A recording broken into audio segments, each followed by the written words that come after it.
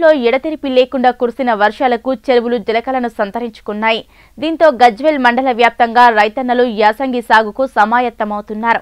ఈ ఏడాది అధిక వర్షాలు కురవడంతో భూగర్భ జలాలు పెరిగాయి. మండలంలోని పలు గ్రామాలలో రైతులు ట్రాక్టర్లతో పొలాలను చదును చేస్తున్నారు. అధిక వర్షాలతో పంట నష్టపోయిన రైతులు యాసంగిపై సాగుపై ఆశలు పెట్టుకున్నారు.